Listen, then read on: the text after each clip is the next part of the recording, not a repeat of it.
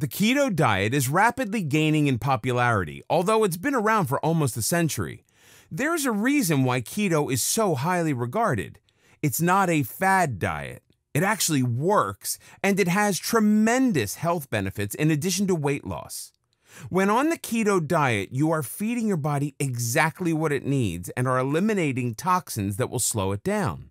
The keto diet focuses on low carbohydrates, which the body converts into energy to help speed up weight loss. What exactly is the problem with high carbs, and why should you avoid them? They become converted into glucose and insulin. As the insulin enters the bloodstream to process the glucose, it becomes the main source of energy. The body doesn't need fats and begins to store it. Or more accurately, it keeps adding it on. The more glucose in your diet, the less fat is being used.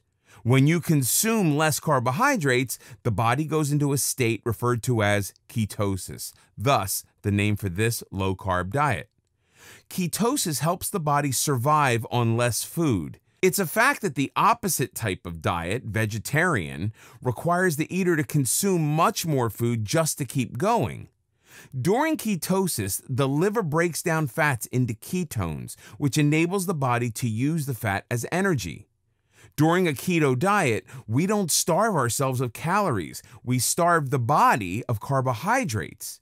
This makes weight loss easy and natural, but as we will see, the keto diet has many additional benefits. The keto diet is an easy diet, but some people do miss beans and breads.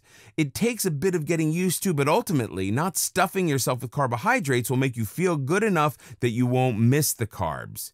And being able to eat bacon on a diet, does have its rewards. For more free educational content, visit learnforfree.biz. Content produced and distributed by AllSuperInfo.